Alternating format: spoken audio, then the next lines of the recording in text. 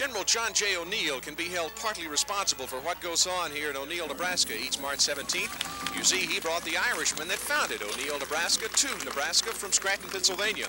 The year was 1875, and O'Neill, Nebraska became the Irish capital of Nebraska and the center of the activities for celebrating the day held to honor the patron saint of the Irish, St. Patrick. Of course, St. Patrick can also be held partly responsible for what goes on here, but part of the credit also goes to Dr. George Cook.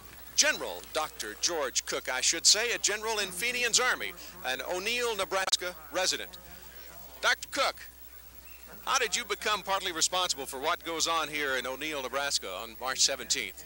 Well, since I can remember, we've had a St. Patrick's Day parade. And, not parade, but an observation of it, of St. Patrick's Day. And so in 1962, we planned a little parade. Then it caught on and it got big. And then the JCs took it over and it got too big. But now they're a grand group and I hope they'll come back. And today this won't be as big as we've had, but it'll be almost. You have some friends here, Colonel Jim Dugan and Colonel Carol McKay. Right. Happy St. Patrick's Day. And we'd like to present you first an Irish coffee cup. And we'll explain before you leave here, you'll know how to use it. It says on here, may you be in heaven a half hour before the devil knows you're dead. For good Irish coffee. Right. All right. And also a roster of the Fenian Army, our Fenian group, in memory of General John O'Neill. And to your crew, we voted you #1 television crew here today. Hold that up so you can... Our favorites.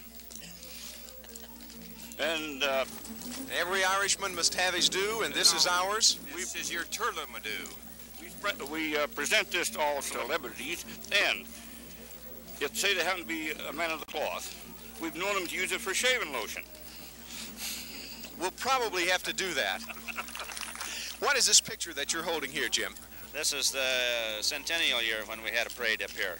It was, we took first honor in the commercial division in the parade. This was an Irish wake, and they selected me as the corpse. There's a very lively corpse there. Well, you feel, you see this celebrating going on, though, for many, many years, just like it is today? Yes. And it's getting better all the time. But one time they tried to have a 2-day celebration, and that was by people who didn't know the Irish. It wasn't much the second day.